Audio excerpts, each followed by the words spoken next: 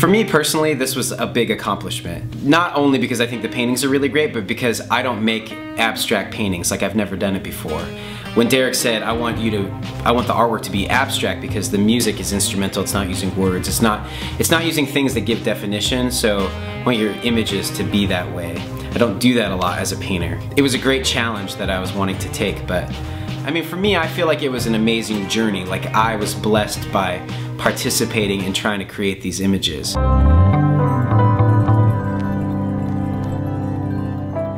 So I worked 6 days straight, like 9-hour days, just because I only had like a week to make 9 paintings. I was reading through the Lord's Prayer, I was listening to the music that Derek had made, and trying to make some great stuff. So after like 5 days, I had worked, you know, almost like 40 hours on these paintings. And there's a woman in our church who used to be in LA, and she used to run a gallery, and she was downstairs in the coffee shop, and I ran into her and I was like, hey, can you come upstairs and check out this art? Can I show you what I'm doing? And so she came up and we took all the paintings, we laid them all out, and she said, 4 of these are awesome and 5 of these aren't. And we started to have this conversation, this hour-and-a-half conversation about abstract art. Like, what does it look like? What are the aspects of abstract art that are important? I think I went to bed that night and just knew that the next morning when I got into the studio that I had to do something different. And so I came into the studio and I started, quote-unquote, messing up the art.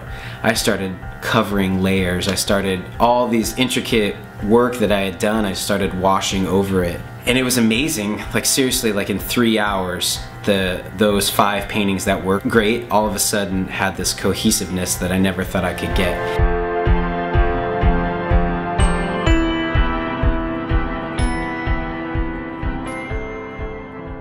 You know, creating is a lot about listening. It's a lot about listening to what the art wants to become.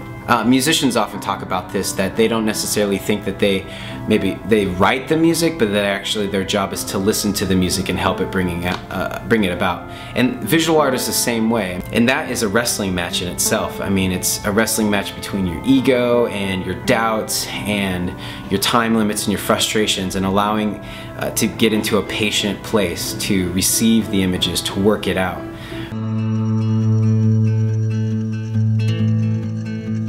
I was looking at the art and I'm like, there's something missing. I don't know what it is, but there's something missing. And I actually, like the next day, was going on a trip to Argentina to do some filming in Buenos Aires. And it's an amazing city, and there's graffiti everywhere.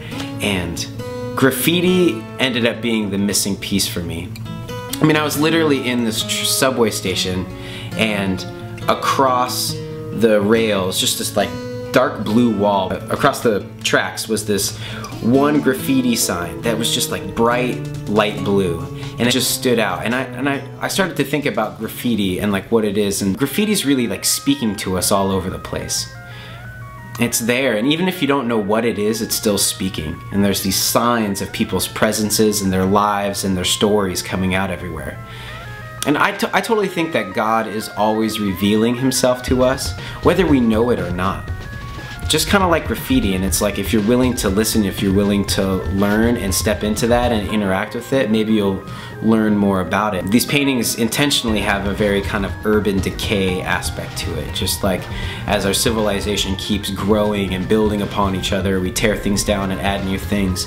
You know, the Lord's Prayer given to us 2 millennia ago is the same way. Like it's weaving itself throughout our religious history, and it doesn't necessarily change, but it comes out in new ways, in new contexts for our society. It's an invitation for you to go deeper. And I think that's how we look at artwork, and especially these paintings. They might not be obvious right away, but it's inviting you to go deeper. It's inviting you to look at the images, take it in, partner it with the music, partner it with the words, partner it with the photography, and it's really true. It is like a soundtrack to prayer. It's like these are meditations for prayer. These are to enhance what the prayer is. They're to come alongside and to illuminate why Jesus gave us this prayer. Like, why is he saying, if he could sum up prayer for people to God, he gave us this statement. That's a pretty amazing invitation.